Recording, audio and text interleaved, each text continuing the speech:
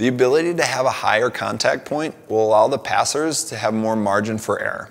The setter's ability to go up and get the ball relies on the strength in the air and the touch in their wrist.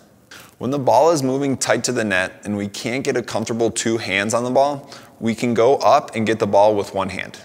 Be aware of the rule based on your level of play, since some levels allow you to take the ball back from the plane of the net, while others say you can't contact it as a back row setter once it has entered the plane. Here are some options you have when setting with 1 hand. Zone 4 flick. This is when we're moving towards zone 4 and the ball is tight to the net.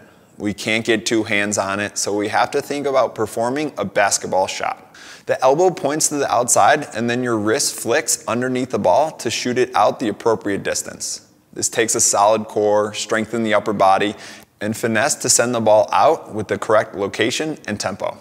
As we jump off the left foot, our right knee moves up with our right elbow.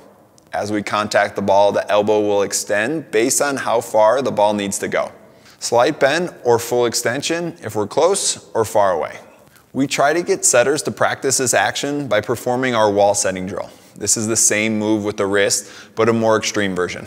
When the ball is past the target, but a little high and tight, we want to extend our arm fully to act like a backboard for the ball.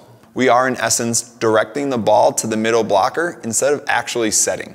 If we can get a little bit more wrist action, this will help soften the ball and we can control the speed and trajectory more. But in extreme situations, it's more of defending the ball from going over the net so that your middle blocker can hit, redirect, or push for an abbreviated attack.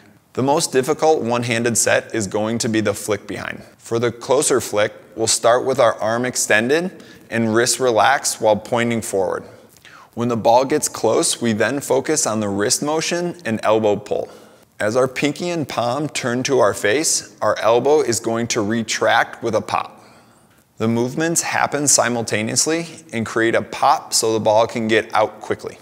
However, if we want to go a farther distance to the fly, red, or D ball, then our elbow is going to start bent with our wrist facing out from the net. Our shoulder and elbow will be slightly stiff so they can work together to produce the power it takes to send the ball a greater distance. The wrist won't flick as much, but the arm moving up and through will get the ball moving up and farther away.